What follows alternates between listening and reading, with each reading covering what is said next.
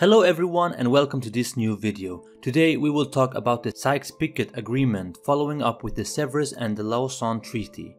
What are these and how did they affect the Kurdish future?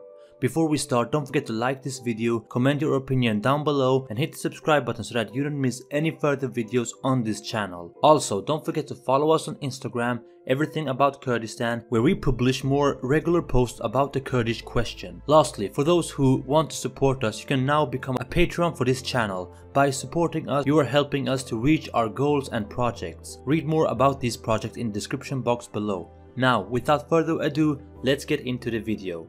The three different agreements and treaties we're gonna talk about comes in this order. Sykes-Picot Agreement in 1916, Treaty of Sevres in 1920 and Treaty of Lausanne in 1923. So let's start with the first one, Sykes-Picot Agreement. And to understand this agreement we need to go back 2 years earlier to the 28th of June 1940. At this particular day, the Serbian nationalist Gavrilo Princip assassinated the Austrian-Hungarian heir of the throne Franz Ferdinand and his wife Sophie when they were visiting the occupied Sarajevo. This assassination resulted in worse political conflicts than what already existed in that time, and soon enough everybody in Europe were in war with each other, also affecting the different colonies of the superpowers during World War I. The Ottoman Empire, which at its peak controlled large areas of Middle East, North Africa and Balkan, would soon take side in this war. After losing several important territories in the recent decades, the empire was desperate to show their strength to the world as they joined the German and Austrian-Hungarian side. Ruled by the so-called Young Turks, battles were soon held between the Ottoman Empire and the British forces in Palestine, Jordan, Syria and the Arabian Peninsula, all the way until 1918. The Brits also called for an Arabic uprising against the Ottoman power, promising the Sharif of Mecca an own Sunni Muslim empire after the war was over. For the Sharif of Mecca, ruling an Arabic empire in the Middle East were more attractive than being part of a Turkish one, and this is where the Ottoman Empire started to suffer more and more by internal conflicts as well. However, in secrecy the Brits and the Frenchmen drew their own borders. The colonel Mark Sykes and the diplomat Francois-Georges Picot was tasked with creating a plan of how the different provinces of the Ottoman Empire would be split up if the Ottoman Empire would lose the war. The plan was called the Sykes-Picot Agreement and was completed in 16th of May 1916, marking the future borders of British and French-controlled colonies in the previous areas of the Ottoman Empire. The agreement was a top secret at first, but became public in 1917 as Vladimir Lenin's Bolsheviks found the agreement in the archives of the Tsardom of Russia. 100 years later, the majority of the people in the Middle East knows about the Sykes-Picot Agreement and the great consequences that this plan led to. However, the plan is not anything that people speak about much in the Western world. In January 1918, 10 months before the First World War ended, America's President Woodrow Wilson spoke to the American Congress where he presented his 14 points of self-determination. These were a collection of principles that differed greatly to the Sykes-Picot Agreement. The points demanded freedom for all European countries which had suffered of war and occupation during the war. Point number 12 meant that the Turkish dominating part of the Ottoman Empire has to be guaranteed independence and that different peoples of the rest of the empire has to be guaranteed autonomy. Point number 14 suggested the creation of League of Nations in order to secure territorial integrity among small and big states. President Wilson was later awarded with the Nobel Peace Prize for this initiative. In 1919, the peace conference in Versailles was held to plan the new Europe. The conference was dominated by the winners of the war, Britain, France, America and Italy, and the deal would create 9 new states in Europe. In April 1920, 1 year later, representatives from Great Britain, France and Italy met in the Italian city of San Remo to discuss how they could create even more states. They wanted to share the different territories from the Ottoman Empire between themselves. However, in Syria the Arabs had started their own uprising and refused to be part of the French ruling. Ruled by Faisal bin Hussein, son of the Sharif of Mecca, which the Brits earlier promised independence, they declared an own kingdom. The king claimed areas of Sham, the Levant, Palestine, Lebanon and Syria, as well as half of Mesopotamia. After French military intervened a few months later, the Arabs were forced to submit to the terms of the Western powers, something that would leave a very bitter aftertaste for many Arabs.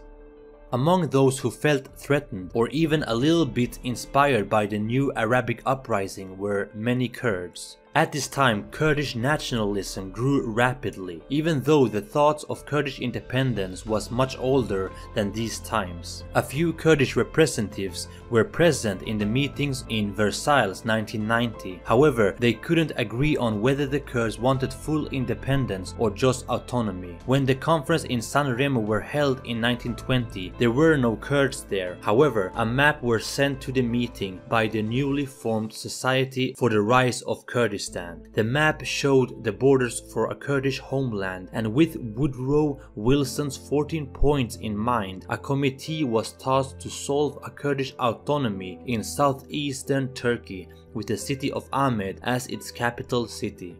The idea was to let the Kurds apply for independence to the League of Nations within a year. This and other decisions which were decided in San Remo were formally signed as the Treaty of Sevres in August 1920. Soon the Western power got their mandates in the Middle East based on the Sykes-Picot Agreement, where Palestine, Jordan and Iraq were given to the Brits and Syria and Lebanon were given to France.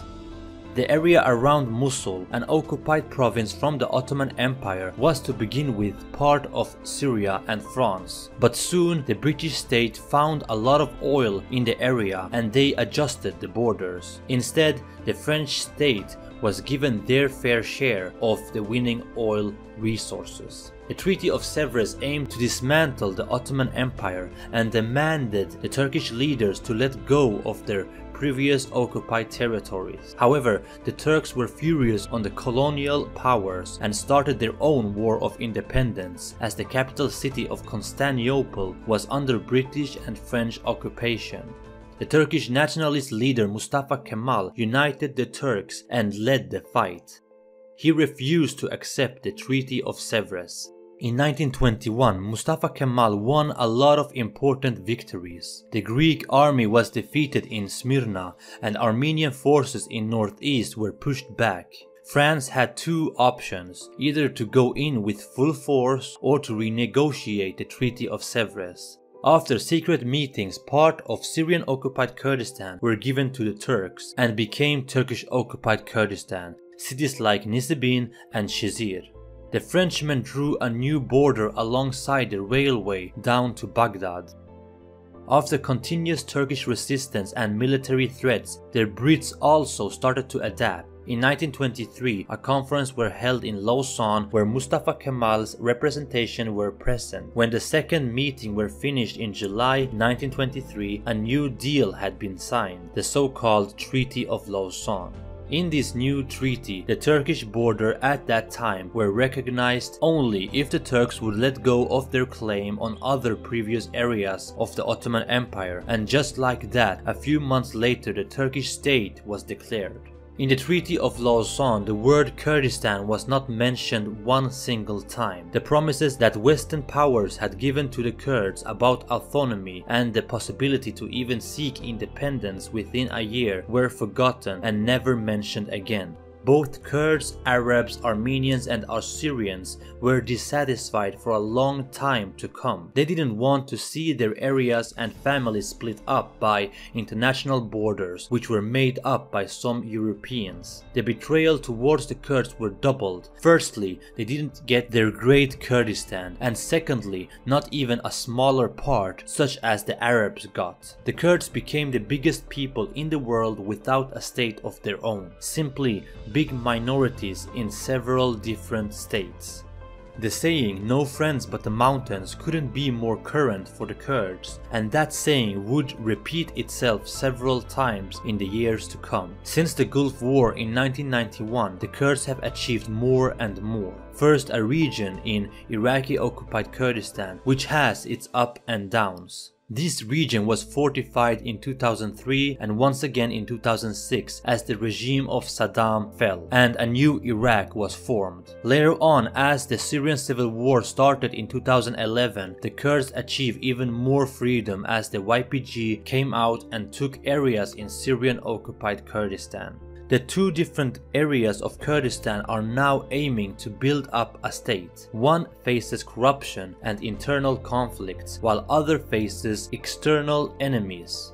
However, many can agree that in an area like the Middle East, these two projects is better than other alternatives in the region.